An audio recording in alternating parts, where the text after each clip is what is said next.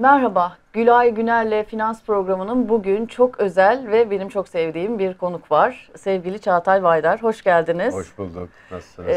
Teşekkürler siz. İyiyim.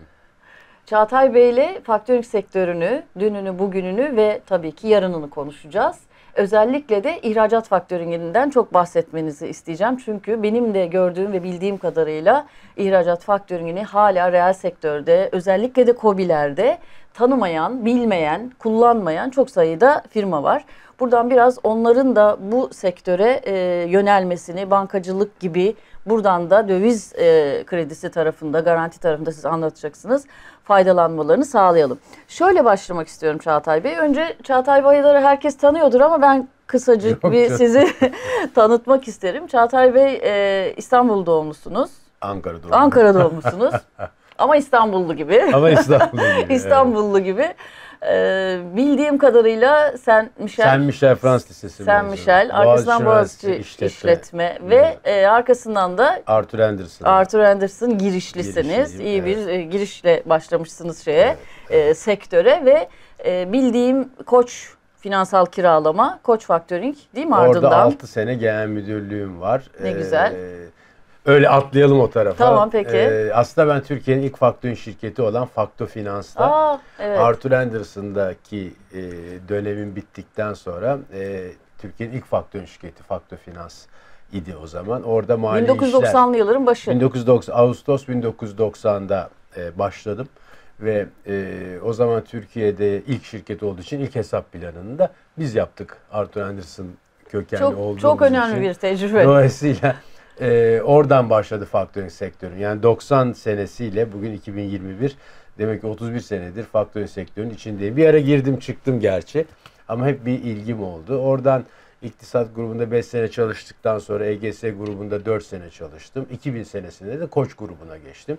2003 ben sizi Koç'tan beri tanıyorum. Evet, 2000-2003 senesi arasında Koç Faktöring'in ilk genel müdürü ve hatta kurucu genel müdürü. Genel müdür mü doğdunuz Çağatay Bey? Yok. İlk genel müdürlüğüm 1996 EGS Faktöring'de oldu. Sonra da öyle devam etti. Faktöring'de kaldım açıkçası. 3 sene Koç Faktöring'de genel müdürlük yaptım. Sonra 3 sene Koç Leasing'de genel müdürlük yaptım.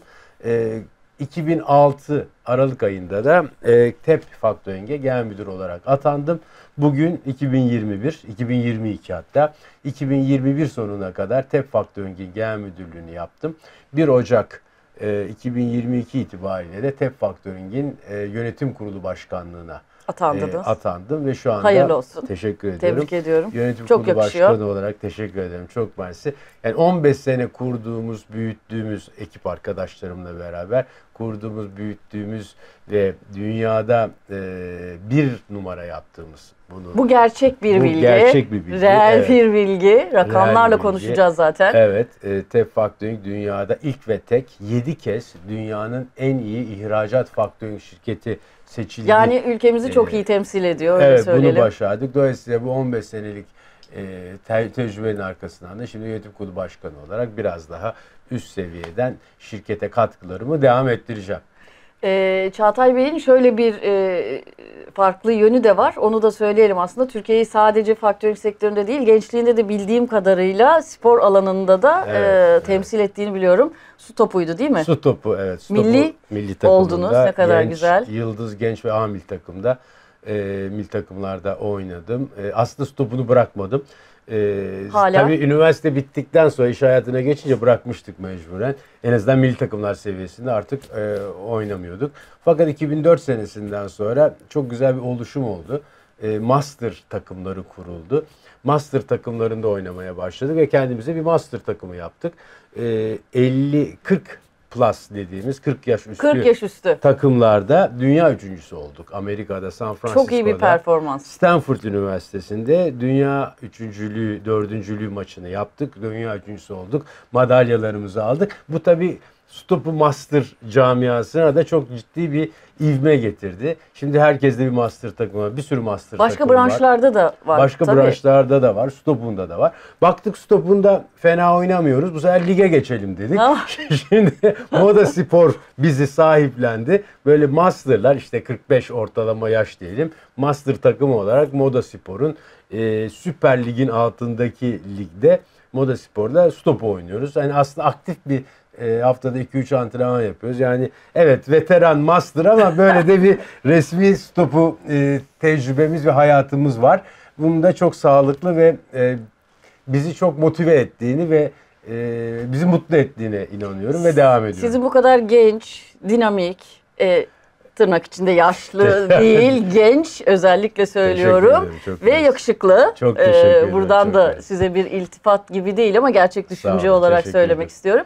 Çağatay Bey bizi o kadar çok konuda yurt dışında temsil ediyor ki Evet. tabii yine finans sektörüne dönecek olursak bir FCI başlığımız var. Oradan da biraz bahsedelim istiyorum. Şimdi FCI... Yani dünyaca tanınan bir finansçımız da diyebiliriz. FCI bu önemli aslında çünkü ülke için çok önemli. Tabii. FCI, Factors Chain International, bir zincir. Dünyanın en büyük factoring zinciri ve buna 90 ülkeden 400 finans kuruluşu üye. Bunların içinde Türkiye'den 20 şirket var. Garanti Factoring, Yapı Kredi Factoring, bütün bankalarımızın, bütün büyük bankalarımızın var. değil mi factoring Tabii. şirketleri? Daha da küçük ölçekli iştirakleri. şirket, 20 tane Türkiye'den üye var. Çin'den çok üye var ama dünyada HSBC üyemiz, BNP Paribas üyemiz, Deutsche Factoring üyemiz. Avrupa'nın bütün büyük finans kuruluşları değil mi? Üyemiz tabii. Yani Avrupa'nın bütün büyük factoring yapan finans kuruluşları da Amerika'da bu var. zinciri. Amerika'da Wells Fargo var, CIT var, BB&T var. Çok ciddi bir network bu. Çin'de 40 tane üyemiz var. Bank of China üyemiz, DBS Bank üyemiz, Standard Chartered Bank üyemiz. Bunları bünyesinde toplayan ve senede 3,5 trilyon euro hacim yapan bir zincir Factors Chain International. Ben burada 2 dönem başkanlığını yaptım. 2011, 2013 ve 2016-2019 seneleri arasında FCI ve bu network'ten sorumlu olan Executive Komite'ye başkanlık yaptım. Başkanlık dönemim bitti. Şu anda da başkan vekili olarak çalışmaya devam ediyorum. Bu TEP Faktörü'ndeki yönetim kurulu başkanlığı ve FCI'deki başkan vekilliği görevim beraber devam edecek. Bu ülkemiz için çok önemli bir başarı. Çünkü bizim ülkemiz, burada ülkemize geçmek istiyorum. Çünkü Türkiye ihracat faktöringinde Tayvan'dan sonra ikinci büyük ülke konumunda. TEP Factoring dünyada ihracat faktöringi yapan şirketler, bankalar arasında dünyada ikinci konumda. 2-3 bu arada duruma göre değişiyor ama Türk faktöring şirketleri, ihracat faktöring şirketleri hem ülkenin hem bireysel olarak bu ürünü çok iyi satan ve dünya sıralamasında yer alan şirketler. En beğenilen şirketler kategorisinde de hep üst sıralarda çıkıyor Türk şirketleri değil mi? FCI'da en beğenilen, işte en iyi ihracat faktöringi ödülü var her sene FCI tarafından verilen. Burada TEP Factoring 7 kez birinci oldu. Garanti Factoring 5 kez birinci oldu. Yapı Kredi Factoring 2. kez birinci oldu. Yani aslında Türkiye'deki ihracat faktöringi yapan şirketlerin uluslararası bazda bir beğenilirliği var, bir kabulü var ve bu vasıtada da Türkiye'deki şirketlere ihracat faktöring ürününün kullandırılması var. Siz burada ihracat faktöringine geçeceksiniz ben biliyorum ama gene de Factors Chain International FCI dünya bazın, dünya çapında bu ürünü de aynı zamanda regüle eden bir kurum. Dolayısıyla burada olmak ve bunun başkanlığını yapmak, bunun teknik komitelerinde de aslında Türk üyeler var. Doğru, evet. Yani sadece başkanlık ve icra komitesi olarak düşünmeyelim. Legal Hukuk Komitesi'nde bir Türk arkadaşımız var.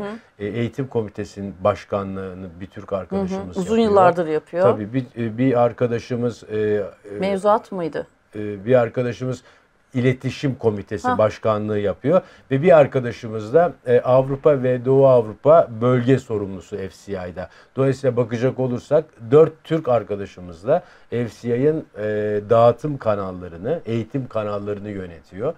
Bu da bizim ülkemizdeki ürünün kalitesini, kalibresini ve dünyaya da sunumunu sağlıyor. Çok güzel, gurur verici bir hadise. Evet. Sizin nezdinizde buraya emek gösteren, burada görev alan ya da üretimi sağlayan herkesi tebrik etmek istiyorum. Teşekkür Ülkemiz ederim. açısından çok önemli. İhracat faktörünü çok konuşmak istiyorum.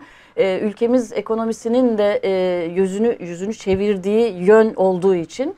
Ama çok kısacık bize pandemi öncesi, pandemi ve bugün Türkiye'deki faktörink sektörünü biraz rakamlarla anlatabilir misiniz? Şimdi bir defa faktörink ticaretin finansmanı. Evet. Yani bir fatura bazlı bir hizmet veriyoruz. Fatura varsa, yükleme varsa biz bu faturadan doğan kısa vadeli alacağı garanti hizmeti, tahsilat hizmeti ve veya finansman hizmeti veriyoruz. Yani öncelikle bir yüklemenin yapılmış olması lazım. Dolayısıyla Türkiye'de büyüme oranı ne kadar yüksek olursa faktörink sektörünün hacmi de o kadar yüksek oluyor. O kadar çok kişiye hitap edebiliyoruz. Dolayısıyla pandemide Türkiye gene pozitif büyüdü ama bir sene öncesine göre düşmüş olduğu için 2021 senesinde, 2020 senesinde pandemiden dolayı biraz hacimlerde düşük oldu ve o sene hatırladığım kadarıyla 150 milyar TL'lik bir hacim gerçekleşti.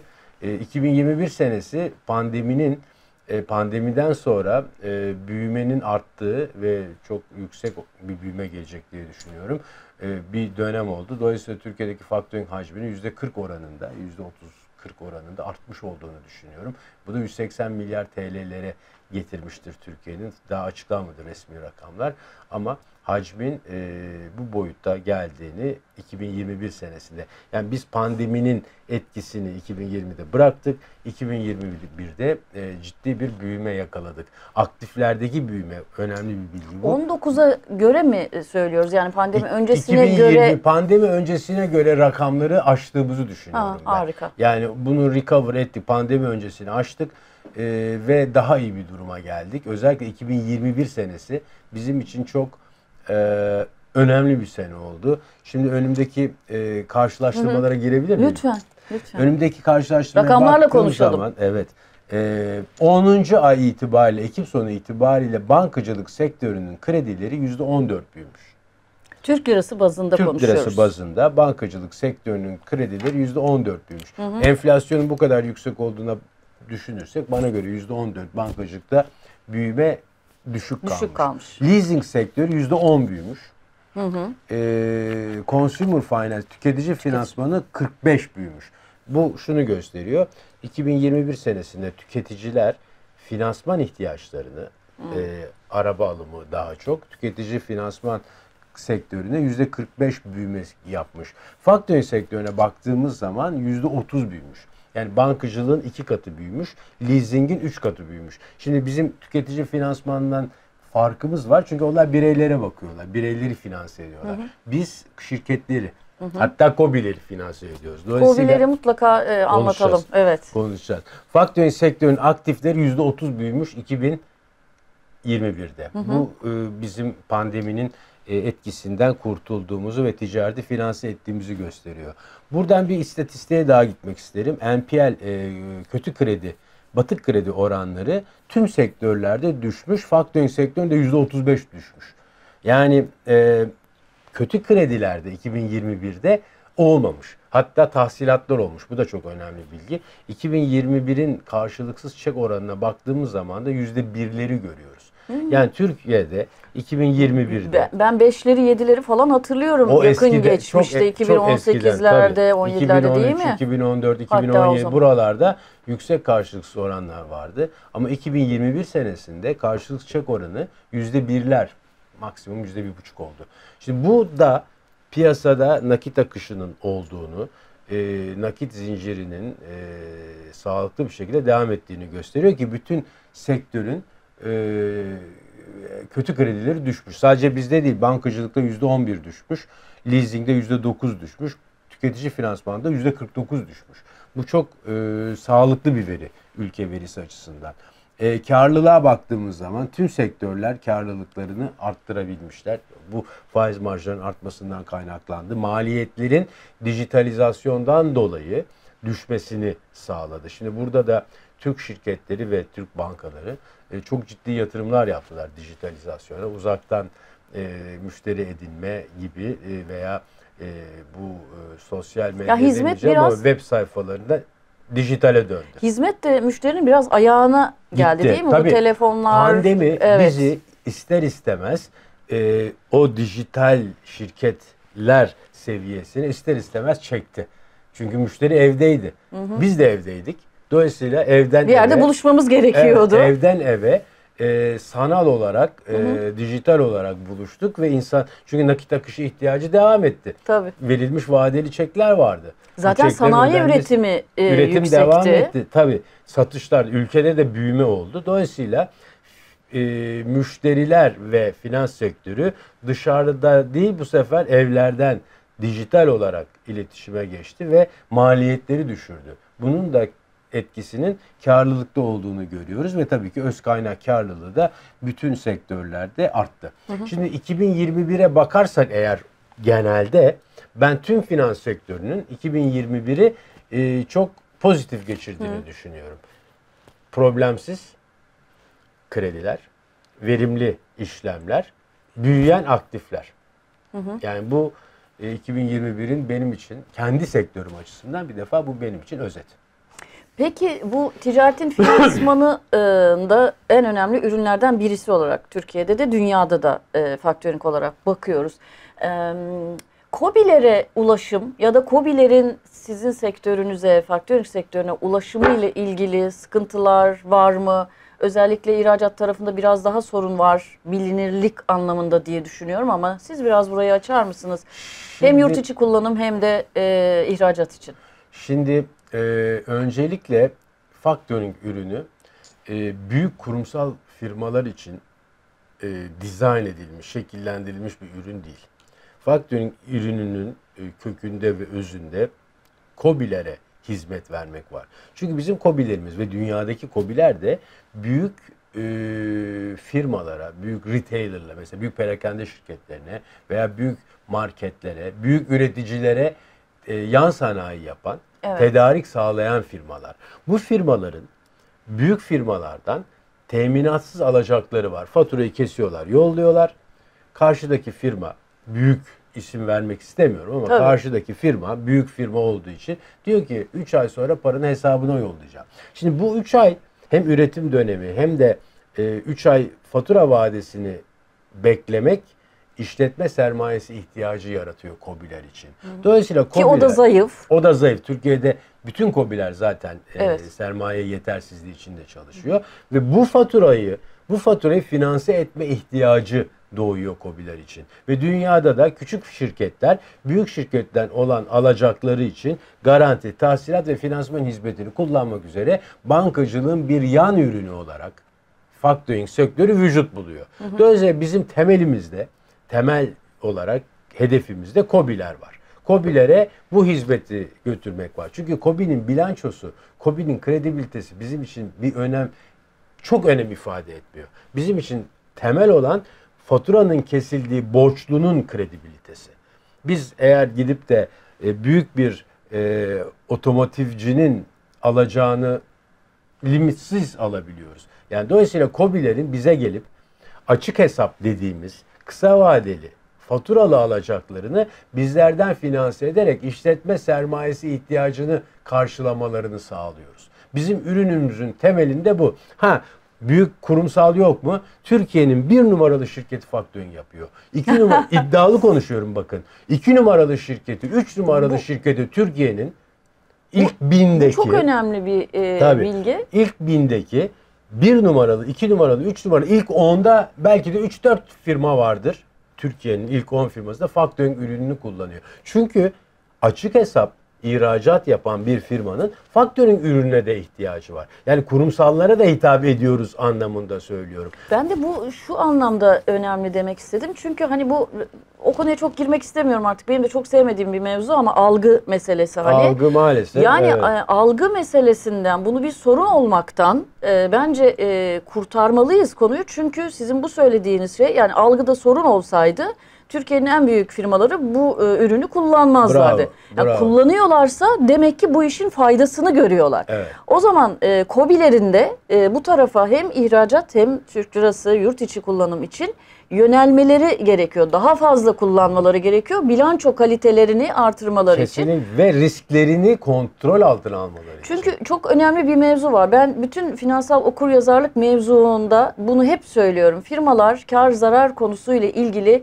uzun süreli sıkıntıları olsa bile şirketleri batmaz. Batmaya götüren konu nakit akışını yönetememedir. Doğrudur. Nakit akışının finansmanında da bu tür bir ürün, bu tanımdaki faktörink ürünü hem ihracat için hem yurt içi işlemler için en güçlü destek bir finansal ürün değil mi? Benim tabii çok önemli. Benim mesela örnek vereceğim. Bir tane ihracatçı tekstil firmam var. 100 milyon euro ihracat yapıyor. Hiç banka kredisi kullanmıyor. Bütün nakit ihtiyacını, işletme sermayesini 100 milyonluk toplam ihracatını faktöringden geçirerek kullanıyor. Şimdi 100 milyon eurodan 100 milyon bahsediyorsunuz euro bir de. 4'e bölelim çünkü 3'er ay vadeli dönsün. 25 milyon euro herhangi bir zamanda firmanın alacağı var yurt dışında. Şimdi bu firma birincisi yurt dışındaki bu 25 milyon eurosunu teminat altına, garanti altına alıyor. İki, bu faturaların vadesinde yapılmasını sağlıyor. Çünkü biz takip ediyoruz muhabirlerimiz vasıtasıyla. Aynı zamanda 25 milyon euroyu bizim üstümüzden finanse ediyor. Bir de buradaki faiz oranı da çok önemli. Maliyet çok iyi. Çünkü Maliyet biz çok Avrupa bu riski aldığımız için, Avrupa Amerika riski aldığımız için buradaki risk primi çok düşük oluyor. Dolayısıyla çok ucuz maliyetlerle çok ehven ve garantili para kullanıyorlar. Bir de siz bütün operasyonunu da yüklenmiş Operasyonu oluyorsunuz. da Aslında biz hiçbir yapıyoruz. iletişime falan da girmiyor. Ben yurt dışından kredi kullanayım derdinde olmuyor. Hiç böyle bir dert olmuyor. Karşısında TEP Factoring'i görüyor ve TEP Factoring de bu firmayı finanse ediyor. Şimdi biz böyle yaparak geçen sene baktığımız zaman 700 milyon euro ihracat faktöringi yapmış TEP Factoring. Senelik 700 milyon euro yapmış. Dünyada %6 pazar payıyla da ikinci sıraya oturmuş. Çok önemli bir. Şimdi Türkiye'de bir faktöring şirketi bırakın en iyi ihracat faktöringi 7 defa seçilmemizi, biz dünyada %6 pazar payıyla ikinci sıradayız. Şimdi bu Türkiye için ve bizim için bir gurur kaynağı. İkincisi, sektör dünyadaki ihracat faktöringi %15 oranında büyürken %15 oranında büyümüş ve 11,5 milyar euroya gelmiş.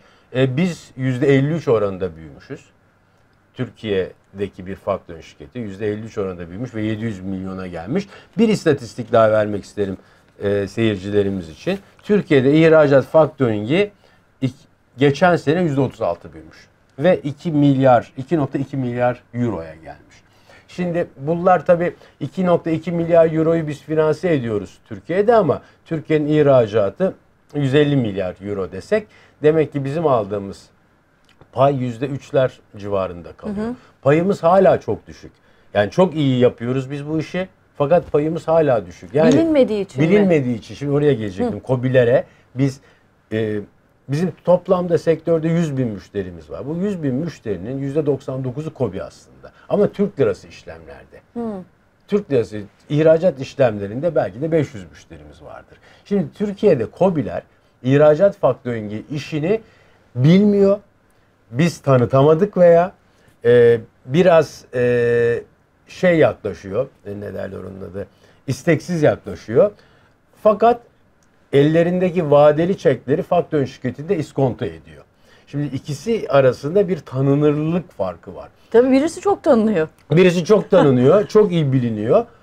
Buna göre de algısı kötü aslında. Türk lirası faktöringin işte çek iskontosu falan diyorlar. Halbuki biz kırdırma falan gibi böyle yanlış biz kelimeler. Halbuki ticareti, faturalı ticareti finanse ediyoruz. Faturalı tamamen ticaret kayıt değil, aslında. kayıt Ülke altına ekonomisi alıyoruz. için bile ne Tabii, kadar önemli. tabii. Bu kayıt konusunda söyler misiniz Finansal Kurumlar Birliği'ndeki Finansal kayıt Kurumlar mekanizmasını? Birliği'nde bir fatura kayıt merkezi kuruldu. Ve her fatura finanse edilmeden önce bu fatura kayıt merkezine yollanıyor.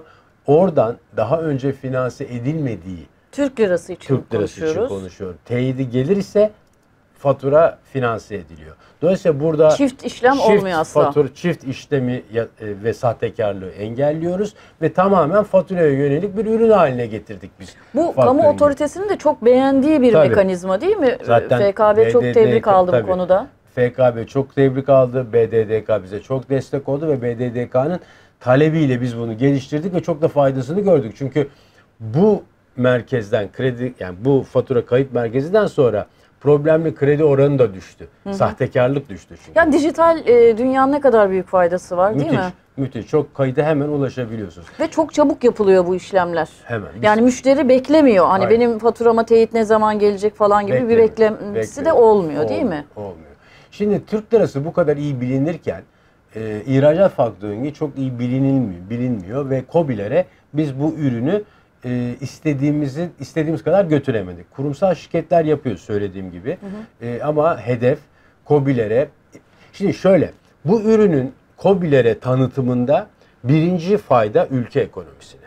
Evet. Çünkü bizim KOBİ'lerimiz bilmedikleri ve tanımadıkları ithalatçılara mal yüklemek istemiyorlar.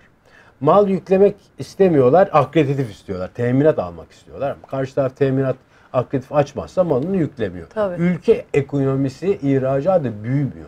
Biz halbuki mal mukabilinde ve garantisiz kalıyor. mal mukabilinde eğer ve garantisiz akreditif de alamazsa kalıyor. mal mukabilinde yapmak istiyor. Ve riske giriyor. Riske giriyor. Yapsa bile karşılığında vadesinde parayı alamama ihtimali oluyor ve bir 100 Çok bin kötü euro örnekler de var burada böyle zaten. örnekler de var. Çünkü günün sonunda Avrupa'da diye firmalar batıyor, orada da batıyor. Batıyor ya da ödemiyor. Ya da ödemiyor.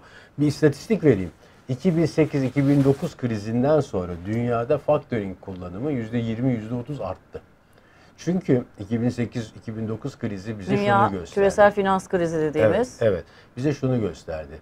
Büyük şirket, büyük firma, büyük banka olmak batmayı engellemiyor. Ülke bile batabiliyor. Yunanistan, O da oldu. İzlanda. Kaufhof, Lehman Brothers pardon. Bunların hepsi devlet gibi dediğimiz kuruluşların hepsi battı. Şimdi dolayısıyla ülkelerin ve bana göre kıtaların bile Asya kıtası Amerika'ya ihracat yapıyorsa Amerika kıtasının ve Amerika'daki firmaların risklerini yönetmek durumunda. Dolayısıyla ihracat faktöründe de risk yönetimini getirdiği için hacimler çok arttı. Türkiye'de de çok arttı. Türkiye'deki en büyük fırlama 2008-2009 krizinde oldu. Çünkü açık hesap otomotive mal satan büyük Türk firmaları veya enerji firmaları karşıdaki firmanın garantisini bizden aldı. Anlıyorum ki siz ülke ekonomisi için, ardından tabii ki şirketin kendisi için ihracat faktörünü garanti konusunda çok önemsiyorsunuz. Çok önemsiyorum. Finansmandan daha önceliklendirerek anlatıyorsunuz çünkü. Çünkü evet, ısrarla böyle anlatıyorum. Çünkü bakın Türkiye'de ve dünyada kar marjları %10'un altında. Bir firma 100 bin, 200 bin euroluk bir faturasını tahsil edemezse bu kar marjıyla bu faturaları yani çok ciddi öz sermaye kaybına sebep olur. O yüzden factoring ülkelere ve şirketlere bir, ticareti büyütme imkanı sunuyor. İki, öz kaynak erozyonunu engelliyor. Yani biz alacak riskini üstlenerek Türkiye'ye gelmesi gereken dövizi getiriyoruz. Çünkü bir karşıdaki firma batar ise vadeden 90. gün sonra biz parasını firmanın %100 olarak ödüyoruz. Yani biz ülkenin öz kaynağının kaybını engelliyoruz. O yüzden de hem hükümetimize hem kanun koyuculara hem de reel sektöre diyoruz ki factoring ürününü kullanın. Açık hesap mal mukabili ihracat yapmayın. Garanti hizmetini alın. Ve bu bir de pahalı bir ürün de değil. Tabii, bu %1000'de komisyon tanımında değil mi? Tabii binde yarım bizim en fazlası %1 olur komisyonun. Ama %10 yani ana parayı kaybetme riskini nasıl kasko yapıyorsunuz? Arabanızın sigortası var mı? Tabii. Var. Arabanızın sigortasının rakamı belli, arabanızın zaten 100.000, 200.000 TL. Ama fatura bedelleri 100.000 euro olduğu zaman 1,5 milyon, 2 Kayıp milyondan çok yüksek. konuşuyoruz. Yani Kayıp firmayı çok yüksek. batırıyor. Esas bunu sigortalamak lazım. Yani biz ihracatı ve satışı önce bir defa garanti altına alalım. Zaten karşı taraftan, yani muhabir faktörün şirketinden ya da muhabir banka diyelim, gelmezse garanti, o ihracatı yapmayın anlamında bir şey bu. Oradan Yani aslında çok önemli bir mesaj aynen veriyor. öyle Yani söylüyor. sizin verdiğiniz, sektörün verdiği KOBİ'lere diyelim başta, çünkü büyüklerin bildiği varsayımıyla konuşuyoruz. Bu cümleyi söylemek istiyorum. Faktörink sektörü ihracat faktörüngüne garanti alıp da müşteriye bunu iletirken bununla çalış ya da çalışma diyoruz, mesajını veriyor. veriyoruz. Çalışma dendikten sonra mal mukabili satış yapılır mı, değil mi? Yapanlar oldu. Hiçbir parasını alamadı. Yapanlar oldu. Bizi dinlemeyen oldu. Yani çok yanlış. Dinlemeyenler oldu. Çünkü burada evet. bir finans şirketi var. Bizim ve ekspertizimiz var. Uluslararası bir normda çalışıyor ve uluslararası bir network'ün içinde, yani korkunç bir bilgi ağı var bu sistemin içinde ve korkunç bir istihbarat var, değil mi? Evet. İstihbarat dedim, aklıma geldi. Siz aynı zamanda istihbarat hizmeti de veriyorsunuz müşterilerimize, veriyoruz, değil mi? Evet, istihbarat hizmeti de veriyoruz. Yurt dışı için. Yurt dışı için. Yükleme yapmak istedikleri borçlu hakkında bizden bilgi isteyebiliyorlar. Biz de yurt dışındaki muhabirlerimize sorarak bu firmanın kredibilitesini öğreniyoruz ve bunu müşterilerimize söylüyoruz. Bundan sonra yükleme yapıp yapmamak müşterinin kendi sorumluluğunda, ama biz tabii ki önerimizi de bu kapsamda kendisine söylüyoruz. Şimdi garantiyi verdik. Evet. Tahsilatı da takip ediyoruz. Şimdi Türkiye'de de biliyorsunuz vade ötelemeler var ya, dünyada da var. Sadece bizim ülkemize mahsus değil. Yani 90 gün vadeli mal alıyor ama 120. gün ödüyor. Şimdi biz bu takibimizde 90. gün bu paranın ödenmesini sağlıyoruz. TEB grubunun BNP grubuyla ortaklığını biliyorsunuz. BNP grubu karşısında olduğu zaman borçlunun 90. gün bunu ödüyor. Bu önemli bir konu. Vade kayması yok gibi diyelim. Yok gibi, azalıyor, öyle söyleyeyim. Öbür türlü vadeyi de sarkıtıyorlar ve tahsilat... Burada kurumsal da bir ilişki ve BNP'nin de Avrupa'daki ve dünyadaki gücünün de etkisi var. Hepsi, yani BNP'nin var, Yapı Kredi'nin var, Garanti'nin var, tüm bankaların en azından kullandıkları muhabirlerin kredibilitesiyle borçluları bir defa disiplin altına alıyorlar. Bu da önemli. Bankacılık sisteminde en önemli şey aslında kayıt ve disiplin. Evet. Bunun üstüne de ihracat için Avrupa risk primini kullanarak biz KOBİ'lerimizi düşük maliyetlerle finanse ediyoruz. Şimdi bu da işletme sermayesini uygun maliyetlerle sağlamak için KOBİ'ler için eşsiz bir fırsat. Yani o yüzden KOBİ'lerin bu ürüne cesaretle bakması ve KOBİ'lerin bu ürünü cesaretle kullanması lazım. Ama Türkiye'de kullanan KOBİ sayısı henüz az. Çünkü Exim Bank'tan daha çok kullanıyorlar. Daha kolay. Yine bilinirliği ve yine ortada sanki bir Türk kurumu varmış gibi bir duruş. Evet. Dolayısıyla biz de biraz hata yapmış olabiliriz. Bu ürünü çok iyi tanıtamamış olabiliriz. Ama Türkiye'de 2,2 milyar euro ihracat hacmi yapmış. Türkiye ispatlamış kendisini. Son derece başarılı bir sektör var. O yüzden KOBİ'ler, ihracatçıların diyelim, KOBİ'lerin de tüm ihracatçılar bu ürüne sıcak bakması lazım. Şu nedenle KOBİ'ler deyip üzerine basmaya çalışıyoruz. Türkiye'de TÜİK verilerine göre aslında Avrupa'daki gelişmiş ülkelerde de çok farklı değil. Toplam işletme sayısının %99,8'i KOBİ'lerden oluşuyor. Ve bunlar yaklaşık 3 milyonun üzerinde adetsel olarak bulunuyorlar. İşte küçük, orta, büyük, mikro hepsi var aslında. 60 bin ihracatçı var Türkiye'de kayıtlı. 60 bin ihracatçı. 600 kişi. Daha çok yolunuz var. Çok yolumuz var. Yani sektör emekleme çok ilerlemiş olmamıza rağmen çok yolumuz var. 20 sayısının da artırılması gerekiyor burada, değil mi? Yani Türkiye'deki aslında ihracat faktörünü yapan 20, ya da bankaları toplam konuşursak faktörün şirket sayısı 50 diyelim. 50 küsür. Ama 20'nin dışındaki 30 tane ihracat faktörünü yapıyor, iç piyasada çalışıyor. İç piyasada da bana göre çok hızlı ve etkin bir ürün faktöring. Yani faktörün şirketleri borçluya baktığı için, borçlunun riskini aldığı için müşteri çekinin veya faturanın borçlusuna bakarak yarım saat içinde, bir saat içinde biz faktörün şirketi olarak 2 saat içinde müşterimize finansman sağlayabiliyoruz. etkin, hızlı ve çabuk bir çözüm oluyor. Ben yine ihracat faktöringinde şunu da anlatmanızı isteyeceğim.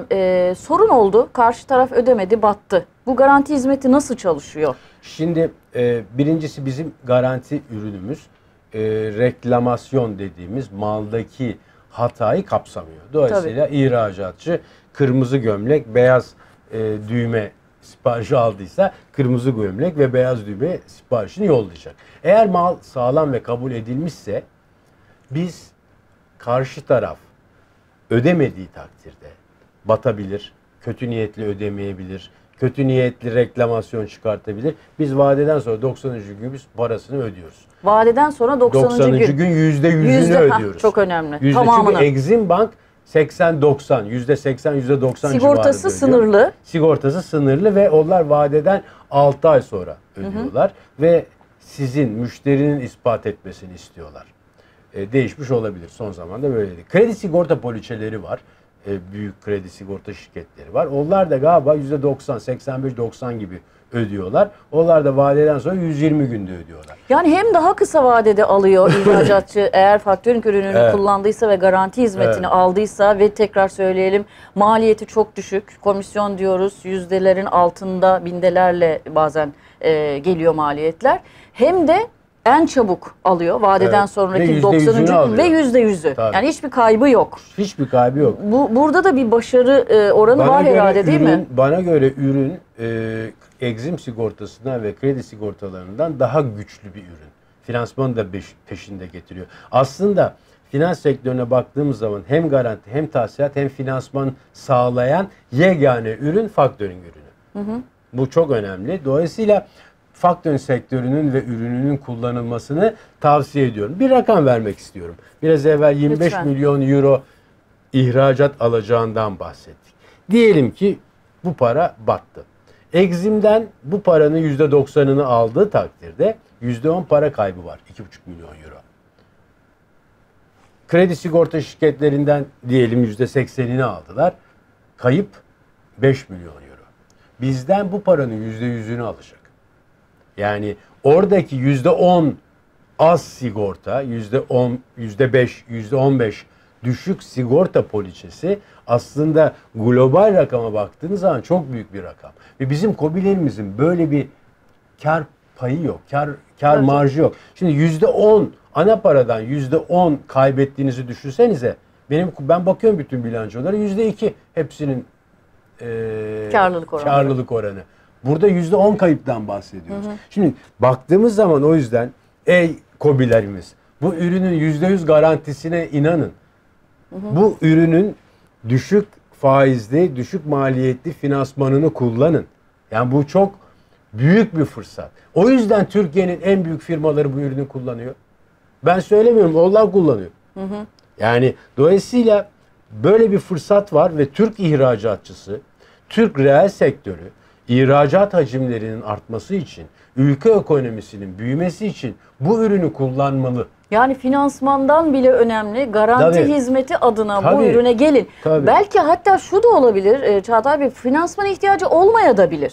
Israrla onu kullanmak zorunda da değil. Çok firma var, sadece garanti hizmeti kullanarak da bu ürünün içinde olabilir değil mi? Sırf garanti hizmeti alıyor. Çünkü %100 garanti alıyor. Sizin söylediğiniz gibi ey KOBİ'ler diyorum ben de. 60 bin KOBİ'ye sesleniyoruz. Sayı doğru söylüyorum herhalde. Doğru. 60 bin ihracat yapan ya da bugün benim de bildiğim, danışmanlığını yaptığım ya da duyduğum görüşmelerden, toplantılardan bu 60 binle de sınırlı değil. Herkesin bir ihracata doğru bir koştuğu sürecin içerisindeyiz.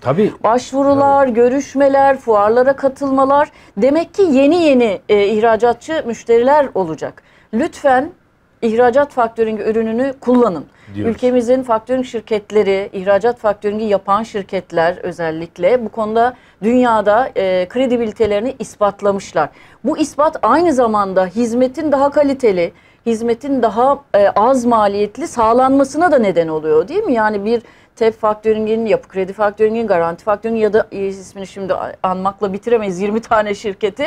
Bunların dünyadaki kredibilitelerinin yüksek olması buradaki müşterinin de bu üründen daha iyi faydalanmasını da getiriyor değil mi? Tabii ki. Hem finansman açısından hem garanti hizmeti açısından. Hem tahsilat hizmeti açısından. Bizde biraz evvel çok iyi söylediniz. Finansman kullanmayan, sırf garanti kullanan var.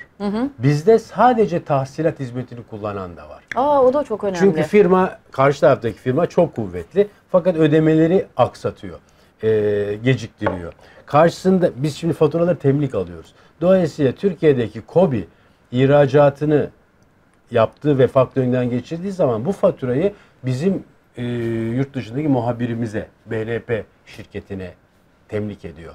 Bu temlik notunu gördüğü zaman Almanya'daki veya Fransa'daki alıcı, bir dakika ya diyor, ben BNP'ye bu parayı geciktirmeyeyim diyor ve vadesinde çünkü bu onun da parayı belki ödüyor. BNP'de ya da finans sektöründe kredisi var. O krediye zeval getirmek istemiyor diyebiliriz. Aynı zamanda biliyorsunuz Dun & Bradstreet raporlarında veya finansal araştırma raporlarında bir borçlunun faturasını ne kadar geciktirerek ödediğinin istatistiği var. Bu istatistik onun kredibilitesini. Çok önemli bir Geç şey. ödemelerdeki istatistik bozukluğu bu firmaların reytinglerini bozuyor Avrupa'da ve bozuk reytingler sebebiyle de daha düşük tutarlarda daha pahalı krediye ulaşımlarını sağlıyor. Bir ara biliyorsunuz bizim ülkemizde de firmaların reytinglerine göre, istatistiklerine göre kredi verelim, fiyatlama verelim çalışması vardı. Avrupa'da böyle. O yüzden her firma reytinglerini yüksek tutmak, ödemelerin vadesinde yapmak ve iyi hizmet vermek durumunda. Bu da onların çünkü finansal skorlarını etkiliyor. Faktöring sektörüyle de çalıştığı zaman KOBİ'ler borçluları disipline oluyor. Çağatay Bey, son bir soru olarak yine ihracat faktöringi tarafından sormak istiyorum. Yani müşteri nasıl başvuruyor? Çok mu zor oluyor? Hani bankacılığa nasıl başvuracağını artık herkes biliyor. Ama ihracat faktöringde sanki böyle bir bilinmeyen alan mı var? Yok, bizim bütün... Ne yapıyoruz başvururken? Web sitemizden başvuru yollayabilirsiniz. Bu kadar basit. Bu kadar basit. Hepimizin zaten orada bir yönlendirme web sayfası var. Orada evet, yönlendirmeler var. İhracat veya iç piyasa diye ayrımlar var. Ya da bizim TEP Faktöring'in genel müdürlüğüne bir telefon alıp ihracat faktöringi yapmak istiyorum demeleri son derece basit. Biz bir banka kadar bütün Türkiye'de de zaten konuşlanmış durumdayız. Sosyal medya ağımız var. Web sayfalarımız var. Bir telefon veya bir www.tepfactoring oldu mu biz harika, hizmete hazırız. Sizinle sohbet gerçekten doyumsuz. Çok güzel de bilgiler aktarıyorsunuz. KOBİ'lerimiz için de çok önemli. Finansal okuryazarlık adına yaptığımız bu program açısından da çok önemli.